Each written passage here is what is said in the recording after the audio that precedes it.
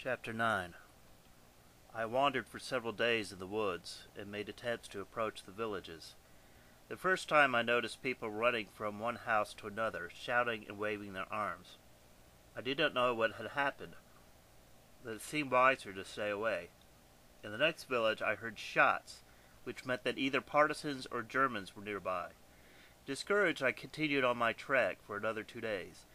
Finally, hungry and exhausted, I decided to try the next village, which seemed quite enough from the edge of the forest. As I emerged from the bushes, I nearly walked into a man plowing a small field. He was a giant with enormous hands and feet. Reddish whiskers covered his face almost to his eyes, and his long, disheveled hair stood up like a triangle of reeds. His pale gray eyes watched me warily.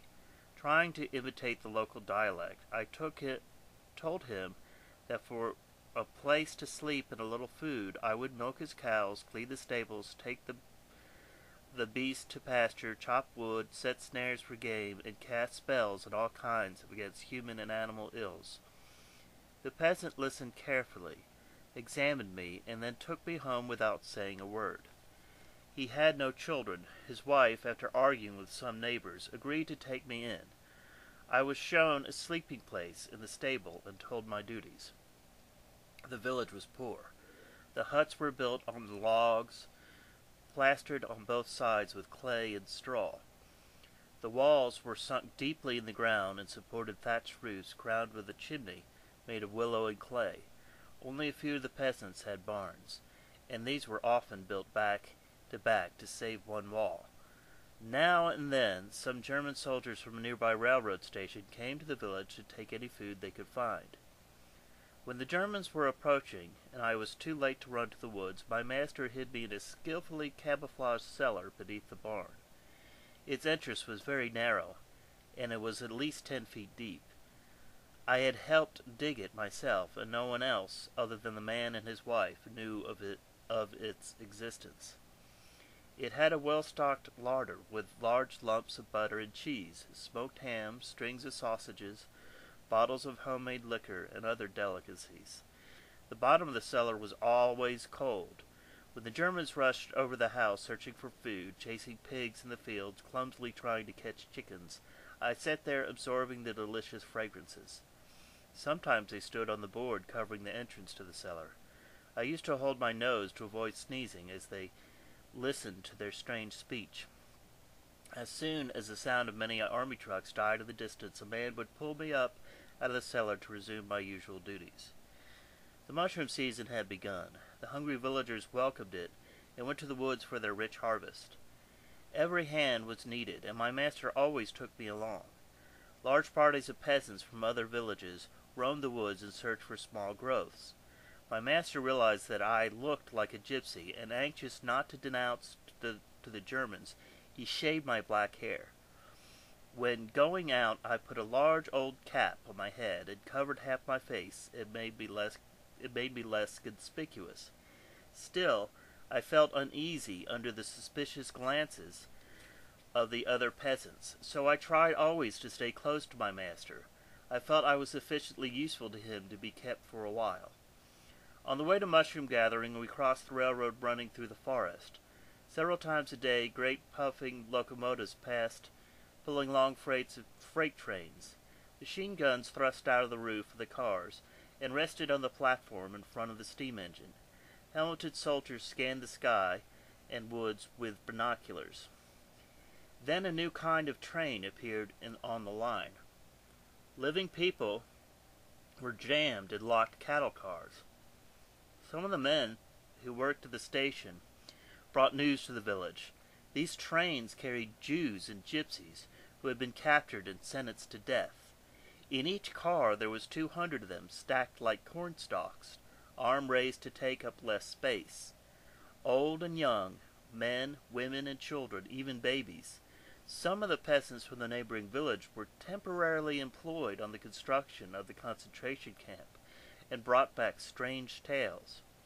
They told us that after leaving the train, the Jews were stored into a different group, then stripped naked and deprived of all their possessions.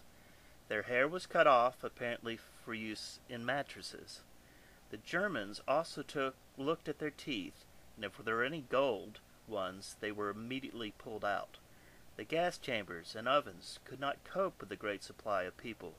Many of those killed by gas were not burned, but simply buried in pits around the camps.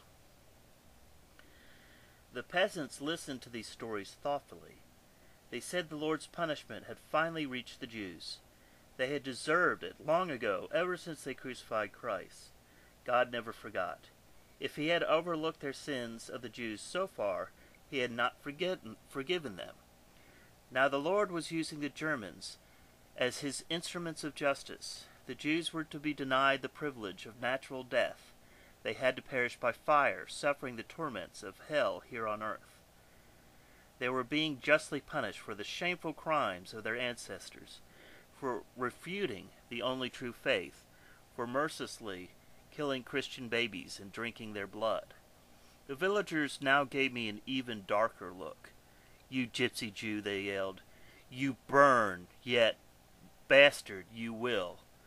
I pretended that this did not concern me. Even when some shepherds caught me and tried to drag me to a fire and toast my heels, it was God's will. I struggled, scratching and biting them.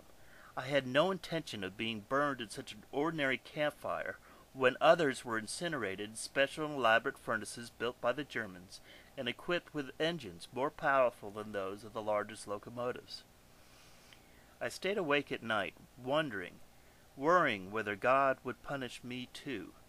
My parents always went to church on Sundays, and sometimes even took me to my nurse. Was it possible that God's wrath was reserved only for people with black hair and eyes who were called gypsies? Why did my father, whom I still remembered well, have fair hair and blue eyes, while my mother was dark? What was the difference between a gypsy and a Jew, since both were dusky and both were destined for the same end? Probably after the war, only fair-haired, blue-eyed people would be left in the world. Then, what would happen to children of blonde people who might be born dark? When the trains carrying Jews went by the daytime or at dusk, the peasants lined up at both sides of the track and waved cheerfully to the engineer, the stoker, and a few guards. Through the small square windows at the top of the locked cars, one could sometimes glimpse a human face. These people must have climbed on shoulders of others to see where they were going and to find out whose voices they had heard outside. Seeing the friendly gestures of the peasants to the people in the car must have thought that they themselves were being greeted. Then the Jews' faces would disappear, and mass of thin, pale arms would wave desperate signals. The peasants watched the trains with curiosity, listening intently to the strange humming sound of the human throng. Neither groan, cry, or song. The train went by, and as it pulled away, one could still see the dark background of the forest, disembodied human arms waving tirelessly from the windows. Sometimes at night people traveled to the crematories, would toss their small children through the windows in hope of saving their lives. Now and then they managed to wrench up the floorboards, and a determined Jew might force their way through the hole, hitting the crushed stone trackbed, the rails, or the taut semaphore wire. Slashed by the wheels, their mutilated trunks rolled down the embankment into the tall grass. Peasants wandered along the tracks at daytime, would find these remains and quickly strip them of the clothes and shoes. Gingerly, lest they get soiled with diseased blood of the unbaptized, they ripped the linings of the victims' clothes and searched for valuables. There were many disputes and fights over the loot. Later, the stripped bodies were left on the track between the rails, where they were found by the Germans' motorized patrol car, which passed one day. The Germans either poured gasoline over the contaminated bodies and burned them on the spot or buried them nearby.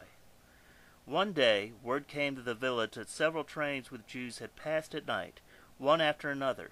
The peasants finished their mushroom gathering earlier than usual and all went out to the railroad tracks. We walked along the line of both sides in single file, peering into the bushes, looking for signs of blood of the signal pole wires and on the edge of the embankment. There was nothing for a few miles. Then one of the women spotted some crushed branches in a thicket of wild roses. Someone spread the thorny ground, and we saw a small boy of about 5 sprawling on the ground. His shirt and pants were in shreds. His black hair was long, and his dark eyebrows arched. He seemed to be asleep or dead. One of the men stepped on his leg. The boy jerked and opened his eyes. Seeing people leaning over him, and tried to say something, but pink froth came from his mouth instead and dripped slowly over his chin and neck. Afraid of his black eyes, the peasants quickly moved aside and crossed themselves before he could have time to count their teeth. Hearing voices behind him, the boy tried to turn over, but his bones must have been broken because he only moaned and large bloody bubbles appeared at his mouth. He fell back and closed his eyes. The peasant watched him suspiciously from a distance. One of the women crept forward, grabbed the worn shoes at his feet, and tore them off. The boy moved, groaned, and coughed up more blood. He opened his eyes and saw peasants, who darted out of the field of vision, crossing themselves in panic. He closed his eyes again and remained motionless. 2 men grabbed him by the legs and turned him over. He was dead. They took off his jacket, shirt, and shoes and carried him to the middle of the track. He was quite visible to the German patrol car. Could not miss him. We turned to go home. I glanced back as we went. The boy was lying in the whitish stone of the track. Only the clump of his black hair remained in view. I tried to think what he had thought before dying. When he was tossed out of the train, his parents or his friends no doubt assured him that he would find human help which would save him from the horrible death of the great furnace. He probably felt cheated, deceived. He would have preferred to cling to the warm bodies of his father and mother in the packed car, to feel the pressure and smell the hot tart odors, the presence of the other people, knowing that he was not alone, assured by everyone that it was all only a misunderstanding. Although I regretted the boy's tragedy, at the bottom of my mind lurked a feeling of relief that he was dead. Keeping him in the village would do no good to anyone, I thought. He was threatening the lives of us all. If the Germans heard about a Jewish foundling, they would converge on the village. They would search every house. They would find the boy. They would also find me in my cellar. They would probably assume that I, too, had fallen off the train and would kill both of us together on the spot, punishing the whole village later. I pulled the cloth cap over my face, dragging my feet at the end of the line. Wouldn't it be easier to change people's eyes and hair than to build big furnaces and then catch Jews and gypsies to burn in them? Mushroom gathering was now a daily chore. Baskets of them were drying everywhere. Basketfuls were hidden in lofts and barns. More and more grew in the woods. Every morning people dispersed into the forest with empty baskets. Heavy-laden bees, carrying nectar from dying flowers, droned lazily in the autumn sun through the windowless peace of the thick undergrowth, guarded by the towers of tall trees.